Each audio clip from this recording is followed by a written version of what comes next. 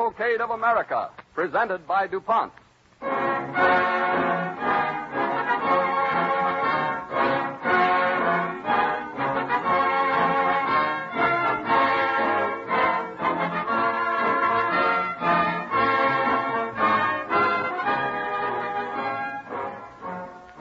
Just as the stories in tonight's program are about two journeys across the nation, so the whole series of programs in the Cavalcade of America presented by DuPont takes our listeners through the pageant of American progress. Each generation has marked new achievements, including those in the science of chemistry. As you sit at your radio tonight amidst the comforts of modern life, think for a moment of the work of chemists who have made many of those comforts possible. The ideal of the research chemist is well expressed in the phrase which has come to be known as the DuPont Chemist Pledge: better things for better living through chemistry.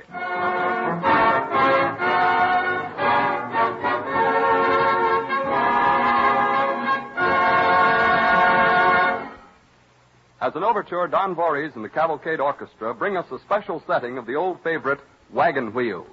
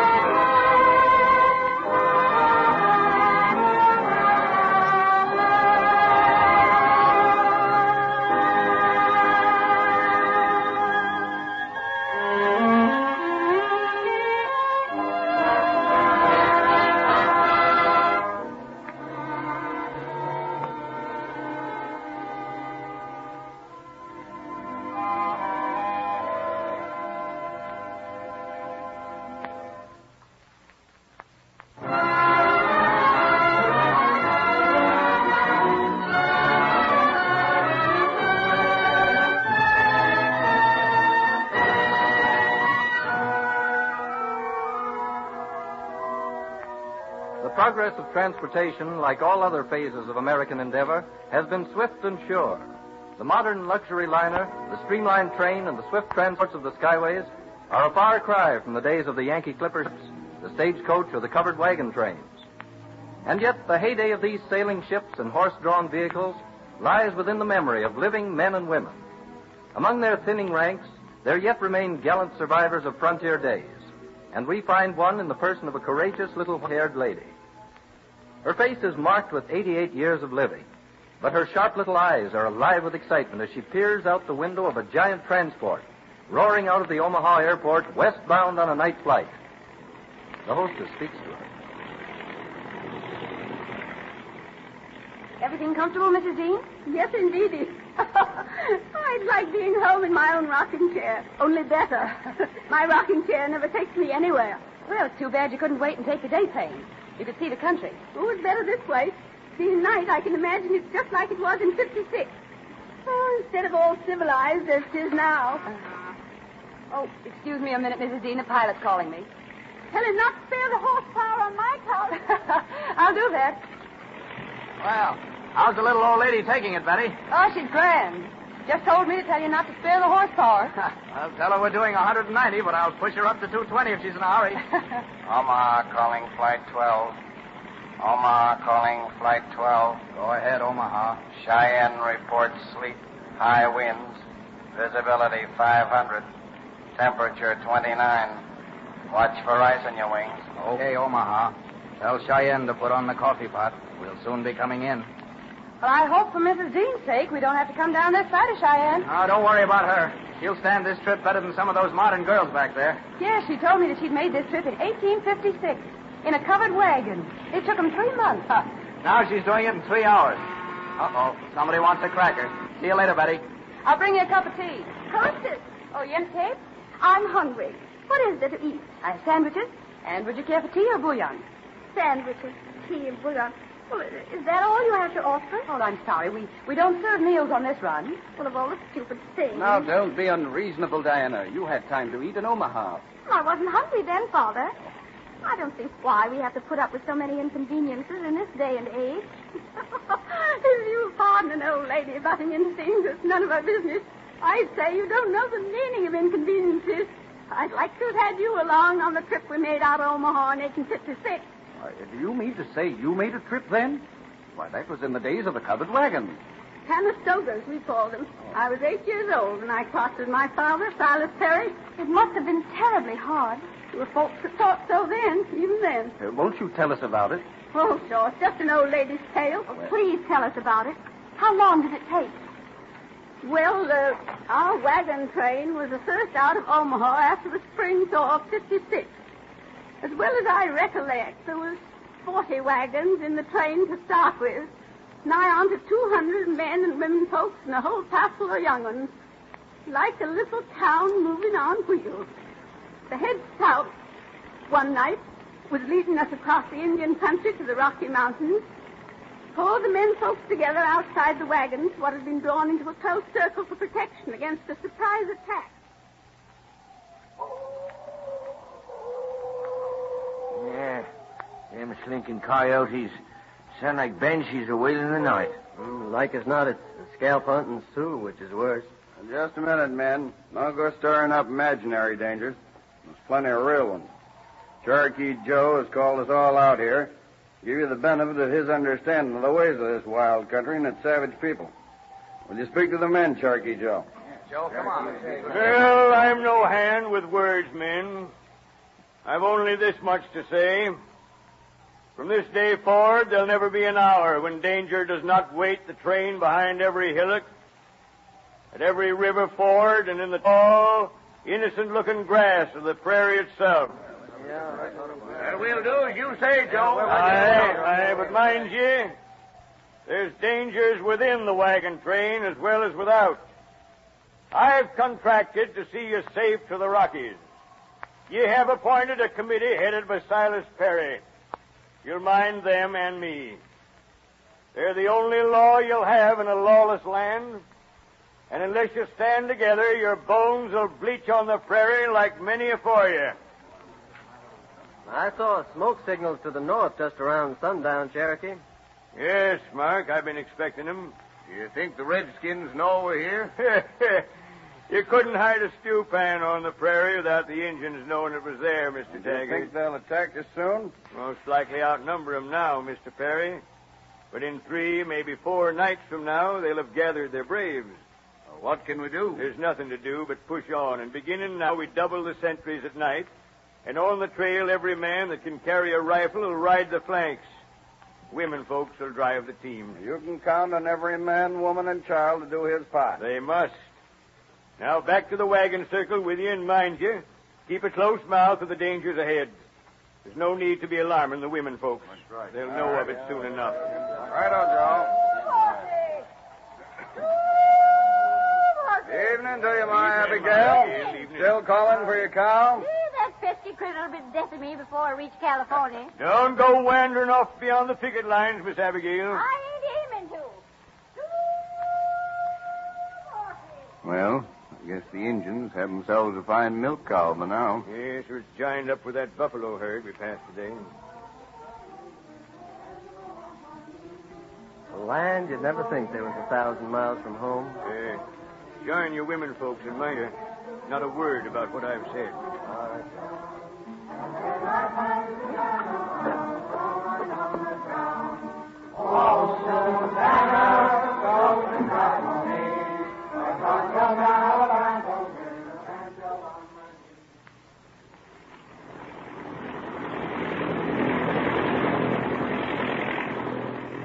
I was but a child, but I recollect those nights of the singing around the campfires. We were happy, dreaming about our new homes beyond the mountains. My mother joined in the singing, not suspecting the terrible blow that was to strike us the next day. It was near sunset when we reached another ford of the river. Our wagon was near the end of the train. The river was swollen with melted snow and filled with ice.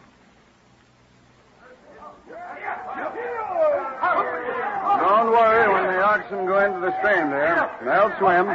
Just hold the rein. Yes, Alice. And Margaret, you keep close to your mother. All right, Daddy. Oh! You ready, Mr. Perry? Aye? Keep your oxen headed upstream. The river's deep and swift. We've lost one wagon already. I'm riding my horse on the downside the lead oxen. I'll force them up the stream. Be careful, Silas. Hold tight to your seat, Margaret. I will, Mother. Be careful, Daddy. Don't worry, my child. Come on, my dear. You go. Yep. Here! Come on! Here! Here!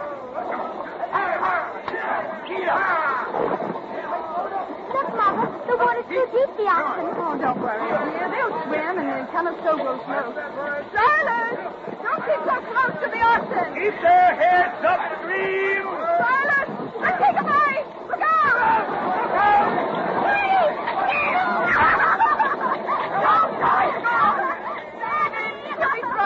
Get your wagon across, ma'am. I'll find him if I can.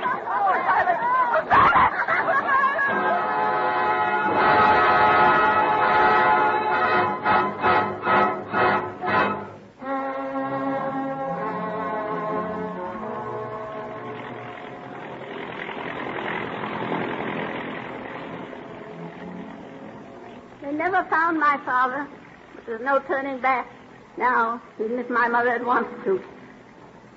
But there were cheering moments. Folks lent each other a helping hand, and we even had a kind of school. All the kids would gather in one wagon, and there was a Miss Turner who taught us.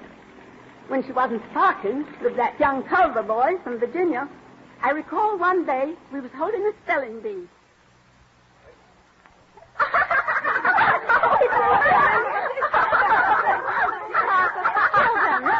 Children!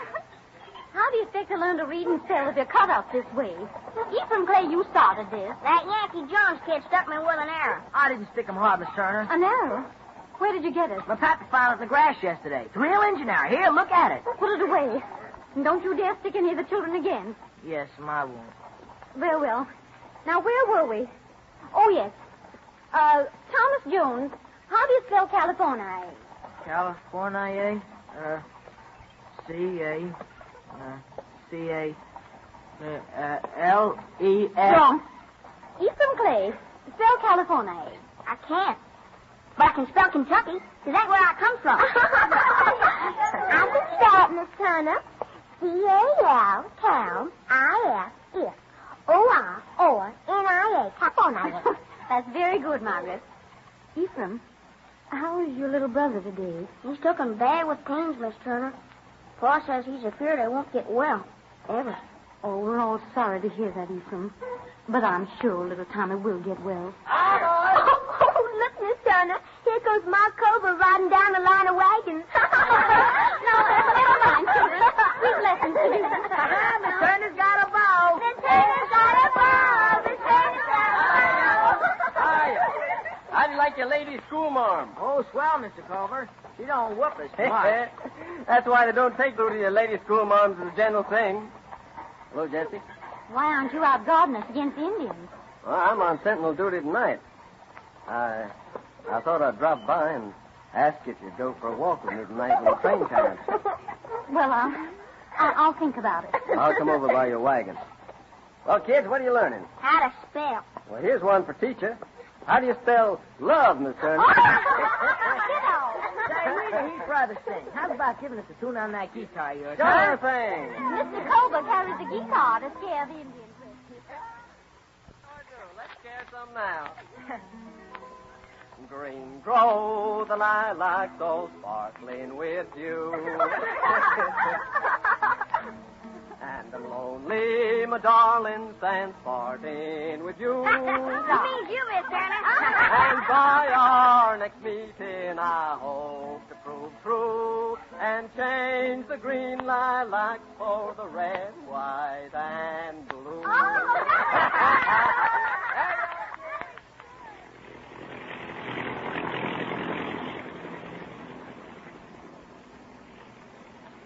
Yes, there were happy hours even in that wild land, but never for long. That same night, the alien child of the Clay family passed away, and there was a task to be done that was mighty sad. In the darkness of the moonless night, those who were not on sentry post gathered on the treeless prairie to pay their last respects to the little one. Earth unto the earth returneth. O Heavenly Father, consecrate this ground. In the name of thy own beloved Son. Amen. Amen. Ephraim, take your mother back to the wagon. Yes, Father. Thank you. Kindly all. Now, I'd like to be alone for a few moments. What have you in your hand, Brother Clay? It's only a little cross of wood with his name carved upon it. It'll grieve you, I know, man. But you must not put it by the grave. You're not telling me I must leave my son here in this wilderness of grass and sand with nothing to mark his resting place? If you mark it, the Indians will find it. Ye would not want that. No, I did not think of that. You're right. We must leave no sign, no mark upon this lonely plain.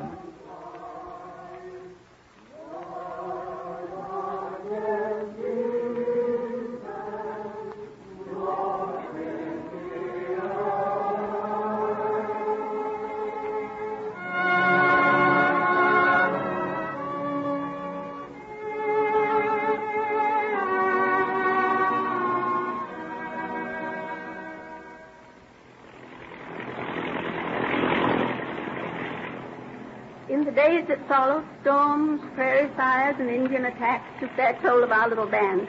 But life went on just the same. 2 children were born before we reached the mountains. And one evening, young Mark Culver came up to Cherokee Joe's campfire, leading Jesse Turner by the hand. Hi, Cherokee. Hi, Mark.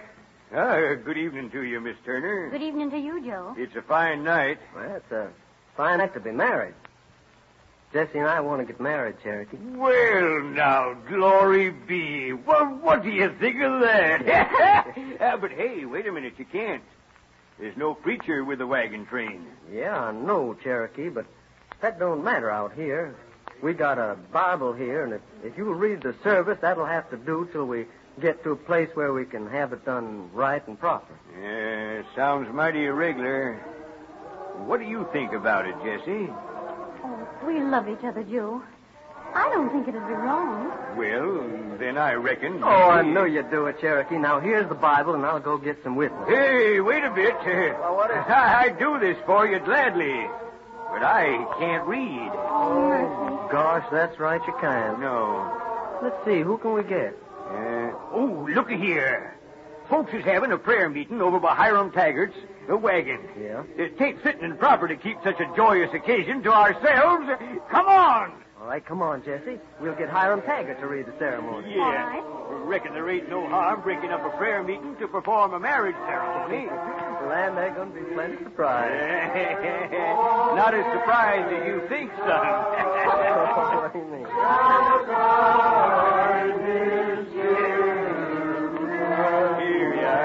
Here we are. Well, welcome to our little meeting, Cherokee. Thank you. Sing Rock of Ages. Just a minute, folks. Before you do any more singing, these young folks would like a marriage ceremony performed. Yes, but we have no preacher, Cherokee. Well, Mr. Taggart, you've presided over 3 christenings, and you've read the good book over graves of your departed ones. I have that. Well, I am not what you might call a religious man, but it seems to me that marrying ain't no more sacred than them occasions that mark the beginning and the end of this life. We'd be awful grateful if you would perform the ceremony, Mr. Taggart. Well, all right, I'll do it. But you'd best have it done over again when you reach California. What 2 of you stand up with these young people? Since you've no near kin of your own, Miss Turner, I'll give you away if you let me. Oh, thank you, Joe. There's no one I'd rather have. I'll stand as witness. Fine. Now, if you 2 join your hands, your right hand. Join hands, that's right. Cherokee, quick! In the moonlight we saw him. A band of Sioux riding down from the north. What? Band of Sioux riding down from the north. We'll keep the women singing, and the Indians will think we're not ready. Start singing, girls! All right. Come on, let's sing. Hurry up now, Mr. Taggart, hurry up. Taggart, quick, read the vows. This time. Jesse, do you take Mark Culliver to be thy wedded husband? I do. Mark, do you take Jessie Turner to be thy wedded wife? I do. Then I pronounce you man and wife until death do you part. Good. Quick, men, to your fist. Oh, Jesse. Jesse, honey. I'll be back.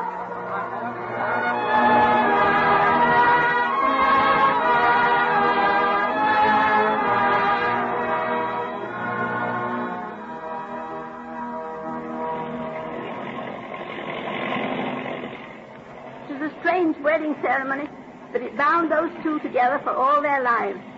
Our little wagon train knew all the joys and sorrows of a big town. Birth, death, marriages. What happened when the Indians attacked, Mrs. Dean? Our men beat off the Indians, and after many more weeks of hardships and suffering, our wagon trail rolled over the Great Divide and into California, the land of promise. And to think that within your own lifetime you're able to span the continent in a single day. Ah, those were the days of real men and women. No more than today. I'd have gone across prairies with those 2 young men that are piloting this airplane, and that nice young hostess who waits on us. She's brave. I'm afraid I wouldn't have been much help to your covered wagon train, Mrs. Dean. I wouldn't say that, child. Oh, I'm an awful coward. I wouldn't say you were. Here you are, thousands of feet in the clouds, flying like the wind and taking it as a matter of course. Oh, well, that's different. Oh, is it not so much? It's all what we're used to. Excuse me, please. They're calling me. I wonder if we're nearly there. Don't think so. Oh, but there goes the lights on. Fasten the seatbelts. Everybody's belt fastened? What's that for? We're not due for 15 minutes, are we? No, but we're going to make an emergency landing. I see. Let me help fasten your belt, Mrs. Dean. What for? Ain't they going to jump out the window? Oh, please, you must, Mrs. Dean. This is a forced landing. We may hit something. Yes, you buckle it this way. My goodness gracious, for a girl that thinks she's scared, you're acting cool as a cucumber. But I'm not. I'm scared silly. Don't worry, Mrs. Dean. Everything's all right. I ain't worrying. Give me a hand, Mrs. Dean. I figured you'd come through all right if you end time came, miss. There's the ground. Mrs. Dean, are you all right? Of course I am. Oh, thank goodness. Well, we won't be here long. We've radioed ahead, and the boys from the airport are sending cars right now. My, that radio's simply amazing. You're amazing, Mrs. Dean. I never saw anyone so calm. Land's sake, Charles. You'd have been right to home in those covered wagon days yourself.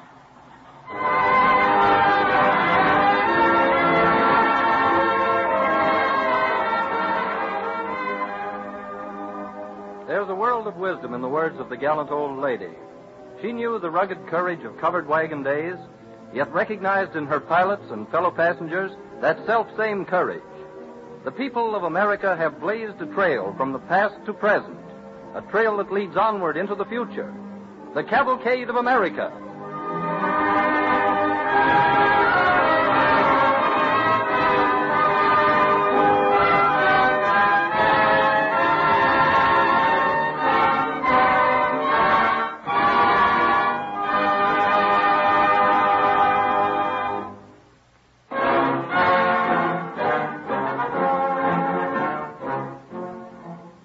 tremendous strides made by transportation in recent years almost literally have made the nation a neighborhood, with the typical characteristics of each section familiar to nearly everyone.